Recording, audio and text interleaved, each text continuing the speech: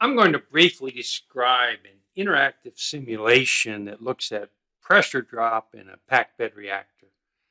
And I've given the location of simulation on the Wolfram site. And the idea is I want to model the pressure drop using the Ergen equation and then look at what effect pressure drop has on conversion and flow rate for a reaction in an isothermal plug flow reactor. So what I'm showing here is what the simulation looks like, where we can plot pressure versus distance down the reactor, molar flow rate, conversion, or volumetric flow rate.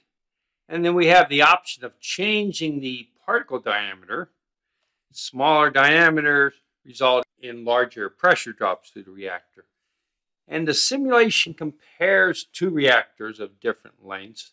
So the idea is that what's kept constant is the feed pressure, and then the pressure drop for each reactor is the same. So the pressure drop changes as the particle diameter changes, but the inlet flow rates are adjusted such that the pressure drop will be the same for a given particle diameter for each reactor. The calculations are set up to compensate for, of course, the longer reactor. You notice we have a lower molar flow rate coming into the reactor, and this is the molar flow rate of reactant A. So let's go and look at this simulation on the Wolfram site. Here's the interactive simulation. I'm showing first pressure, so the feed pressure is the same for both reactors, and the outlet pressure is the same. Now, to make the outlet pressures the same, we have to adjust the molar flow rate coming into the reactor. And this is because pressure drop depends on flow rate, for example, volumetric flow rate through a reactor.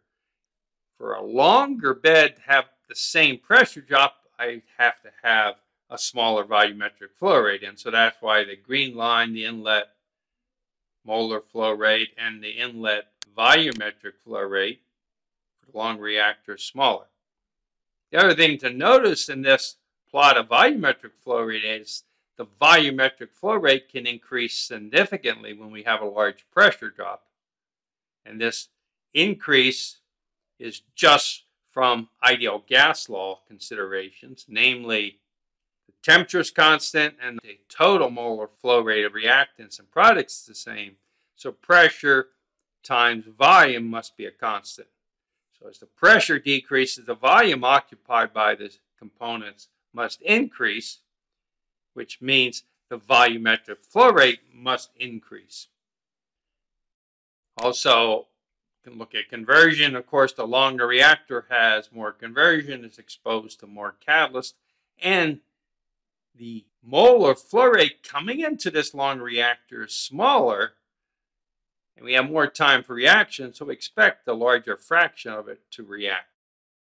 Molar flow rate, in this case, is the molar flow rate of reactant.